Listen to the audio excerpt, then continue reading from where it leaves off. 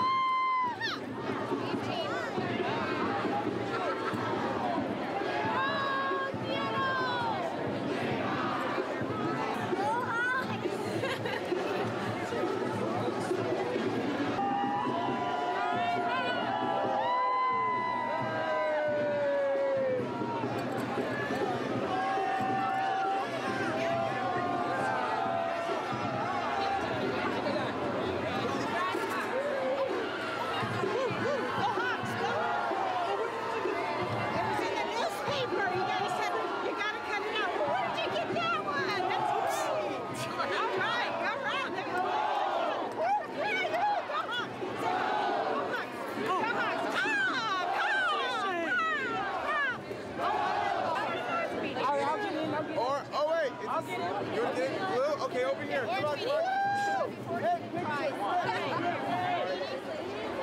I go grips up. We're not Walkman! We're not Walkman! We're not Walkman!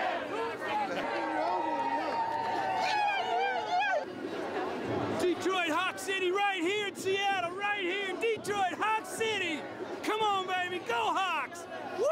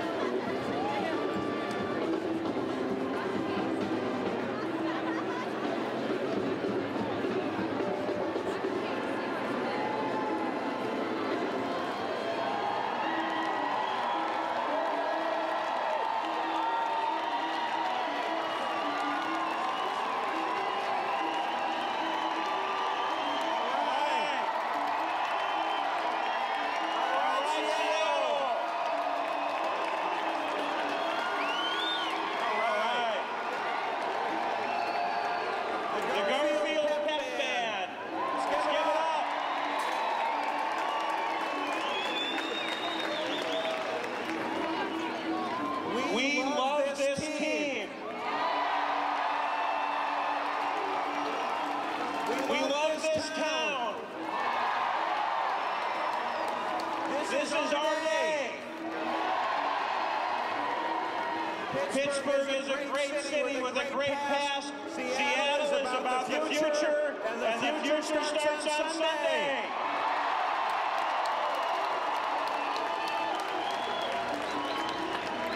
Seattle's had some great champions, and we want to honor them here today, and we've got a few of them with us. The University of Washington Women's Volleyball Team, 2005 NCAA champion. The Seattle Storm Basketball Team, WNBA champions, 2004. The Seattle Supersonics champions, 1979 NBA. University of Washington Husky Football Team, 1991 NCAA champion. The Seattle Mariners, 1995 run for the pennant. And every one of us here remembers the 1917 Seattle Metropolitans, the first United States team to win the Stanley Cup. I've got a feeling we're going to be adding another team this weekend to that list. What do you think?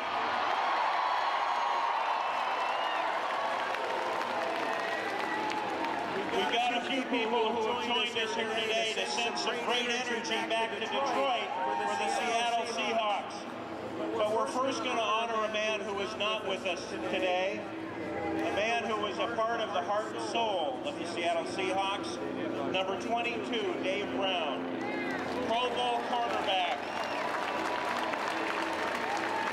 defensive captain. He played with everything he had, but he left us not too long ago, January 10th. So I'm going to ask you, I know we're excited, but let's have a moment of silence and remember Dave Brown and all of the other heroes of the past who have left us.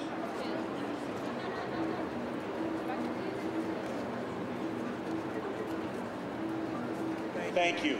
Dave's in our corner today.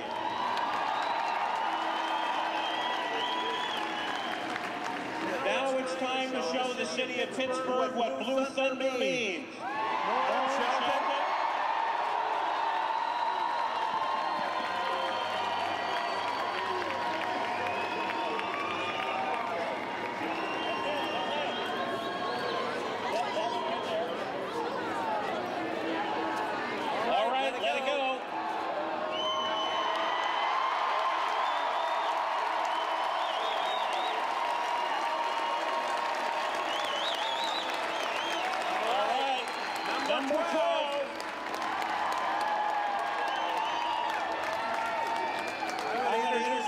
First, a good friend of mine, someone I've had a chance to know and work with for the last 30 years.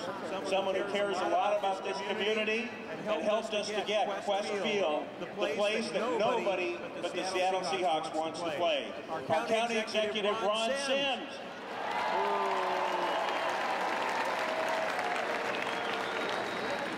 They need to hear you in Detroit. This side says go, this side says hot. Go! Go! Go! Go! Hold it! That was my son makes more noise. So let's try it one more time. Go! Hawk! Go! Hawk! Go! Hawk! Hey! Thank you, sir. We heard a lot this year that the Seahawks hadn't won a playoff game since 1984. Now, for a lot of us, that's not that long ago. But for a lot of us, it's a long, long time. We want to honor a couple of the folks who were here the last time that we won a playoff game and went to the then AFC Championship. Norm Johnson and Shelton Robinson. Norm wore number 9. He was a Pro Bowl kicker, and he had a club record 110 points at that time to get us into the postseason and get us into that championship game. Norm?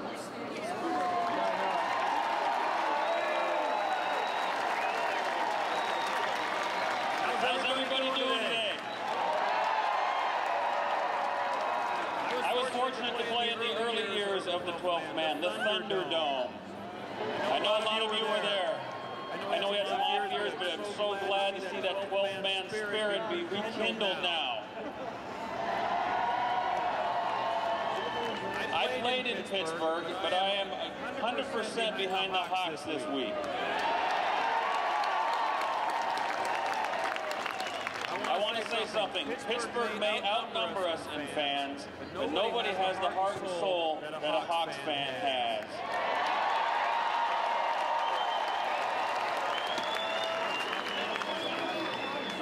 This Sunday, we're going to put Seattle, we're going to put the Great Northwest, the Seahawks, and our 12th man on the map.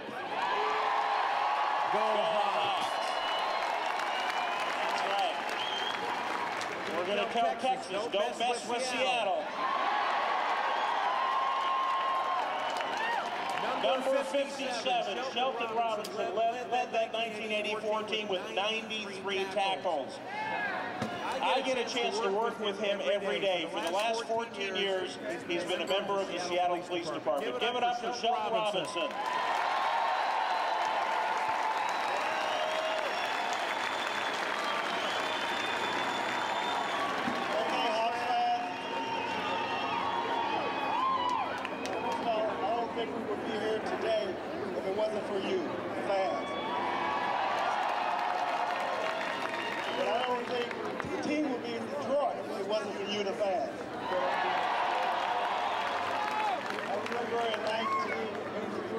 I thought that was the greatest moment ever, making the playoffs, going to Miami, winning that game.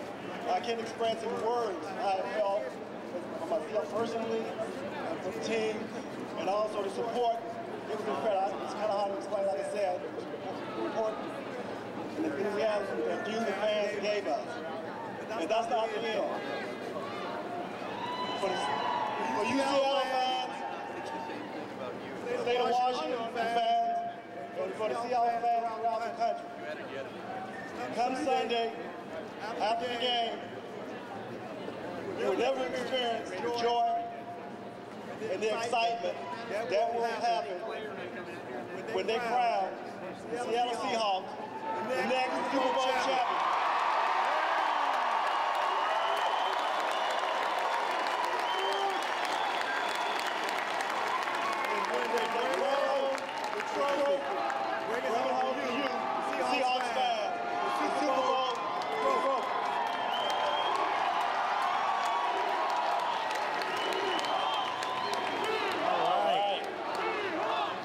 So 1983, 1984, great years for the Seahawks.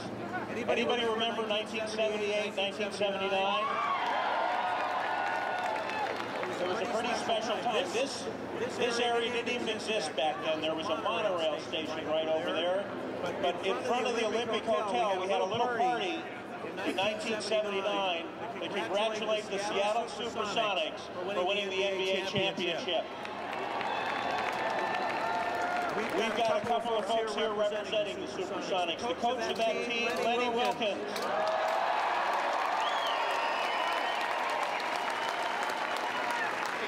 And a man who is known as Downtown.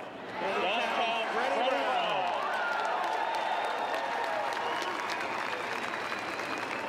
And another guy who gave his heart and soul for the Sonics a little earlier in the 1970s.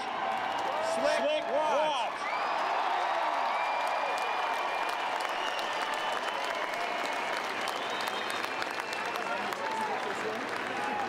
Coach Wilkins was involved in one of the very first trades that the Supersonics had when he came here from the Atlanta Hawks. Or were they the St. Louis Hawks then? They were Atlanta, okay. And he went on to be our coach and to become the winningest coach in the history of the National Basketball Association. He's one of 3 players to be inducted into the NBA Hall of Fame as a player and as a coach.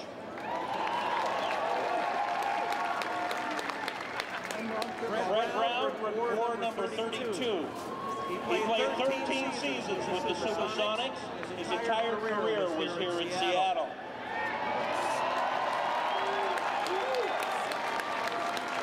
He was an all-star in 1976 and was captain of the Sonics in the 78 and 79 championship years. Slick Watts was drafted by the Sonics in 1973. He led the NBA in assists. He had a unique style of play that was great fun to watch. He led the league in assists per game, steals per game, and he was an NBA All-Defensive Player in 1976.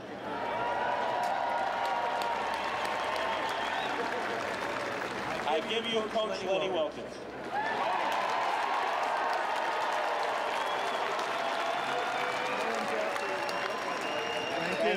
Thank you, Mr. Mayor. Welcome Seattle. 1979 was an incredible, magical year for us. And it all began in 1978 when we made our turn.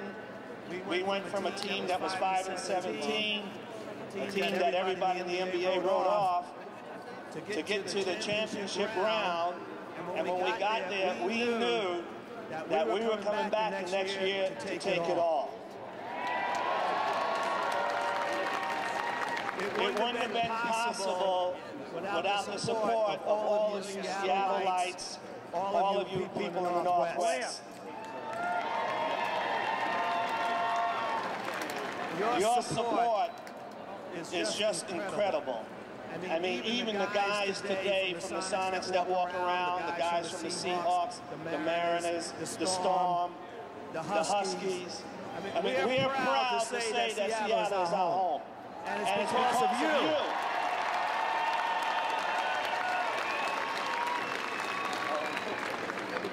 Guys that made my life easier were people like Slick Watts and Fred Brown. They're treasures, so I would say to you, enjoy them. Enjoy them. They're treasures of Seattle. We love Seattle, we love you. Support the Seahawks. Go Seahawks! Thank you, Coach. A lot of us were here a little over a year ago to celebrate the 2004 WNBA championship, Seattle Storm. It was the first championship we had at the professional level since 1979. Karen Bryant is here today. She's the Chief Operating Officer of the Storm, and frankly, she's the heart and spirit of the Seattle Storm. Karen?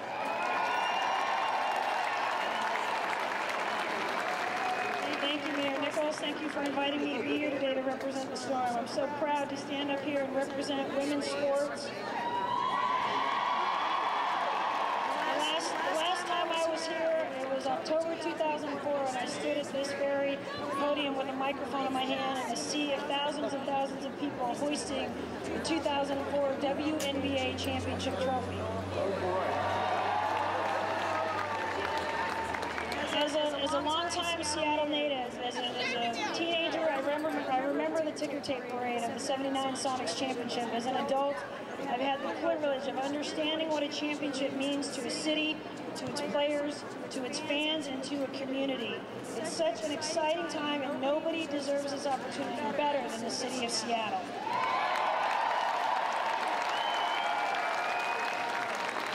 Thank you for all your support over the last 7 years of the WNBA and the Seattle Storm. We're so proud to be the city's most recent champion, and all of us look forward to celebrating our city's newest champion. Thank you.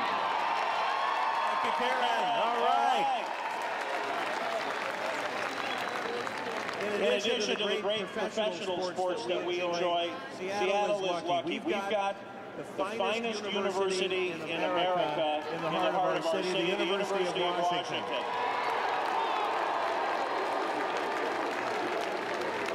In 3 years, Coach Lorenzo Romar has elevated Washington to the elite level of the NCAA. He took us to the tournament in 2004 and 2005, which is the 4th time in Husky history that we've made consecutive NCAA appearances. Help me welcome Coach Lorenzo Romar of the Washington Huskies. Thank you. Thank you. This turnout is fantastic, but it doesn't surprise me at all. I was here as a student athlete at the University of Washington when the Sonics won their World Championship. And I remember I was out there with you as a fan. I remember how excited I was. And I remember how excited just recently I was with the Storm winning it all. And I've always followed Seattle sports, and one thing has been a constant. It has been your enthusiasm. And I've been to a lot of different cities and watched a lot of people support their teams. And a lot of them come to support to get entertained. You come, you take ownership. The teams are like family to you, it seems like. And I've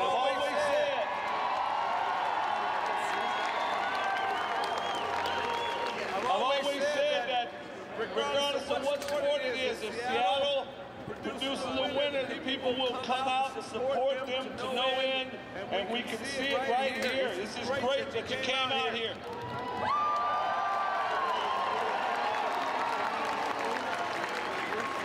As a coach, you never want to make any predictions for your team. And if you win by 1 or 100, it doesn't matter because you got the win. But I'm so confident in our Seahawks. I don't think we'll just win. I think we're going to win by double digits.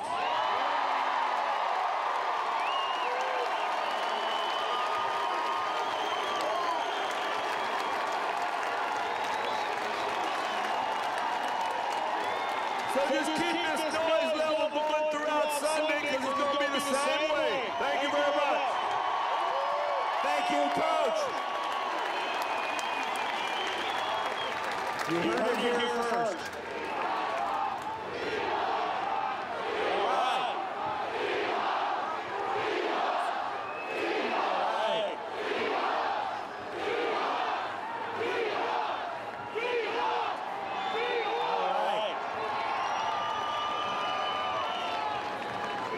One of the duties that I'm called on to perform is to uphold our city's honor when the mayor of Pittsburgh makes statements about our city.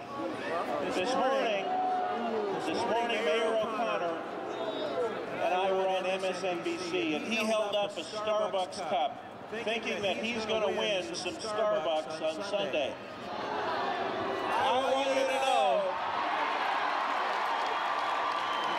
we're going to eat Heinz ketchup next week. And Mayor O'Connor's going to be buying his own Starbucks. You know, we have a lot of fun with this, and that's important. It's a great way for us to come together as a community. One of the things we're going to do when we win is we're going to make sure that the proceeds, the food that is given to us by Pittsburgh, and the food that's been donated for our bet goes to Northwest Harvest. And I want to ask each of you to help celebrate the spirit of Seattle by yelling on the Seahawks and by giving to the people who are less fortunate in our community. That's the way we build a great community.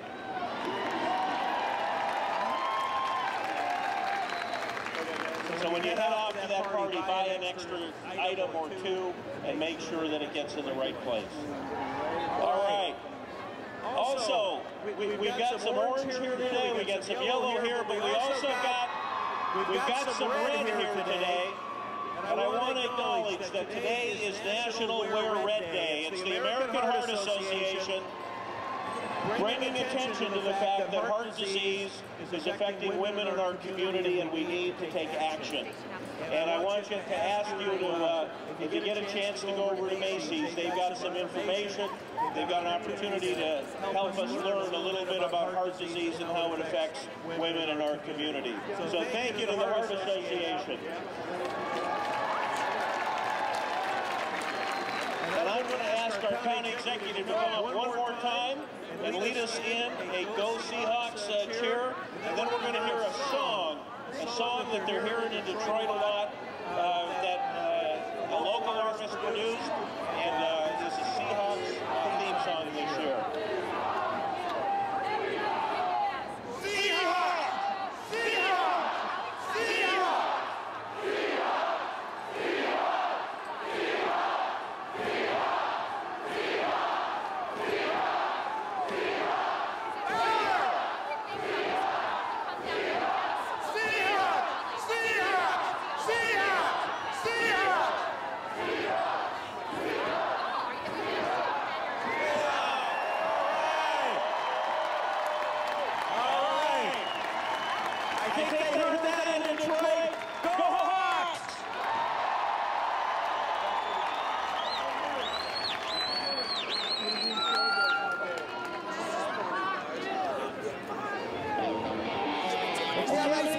this one. This is called Seahawks Rock Out for Rock Band, Seahawks Rock CD. And it's so loud that they can't hear everybody in Detroit, all right?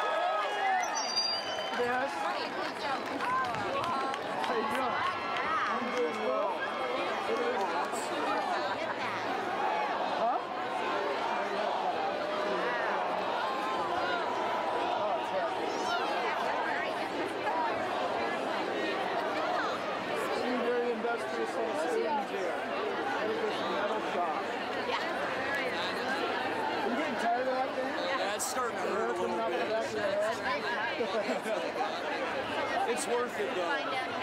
Yeah, a lot. Yeah. Where's Lord? Is he watching TV?